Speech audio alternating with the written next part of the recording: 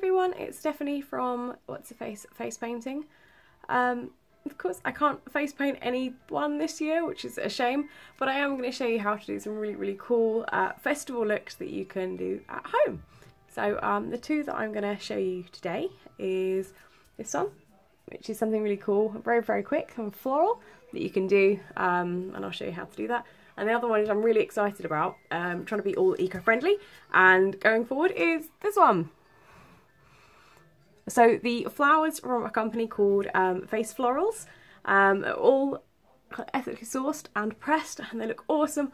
I've added some eco-friendly biodegradable glitter in there and some gold leaf as well. So yes, I shall show you how to do these.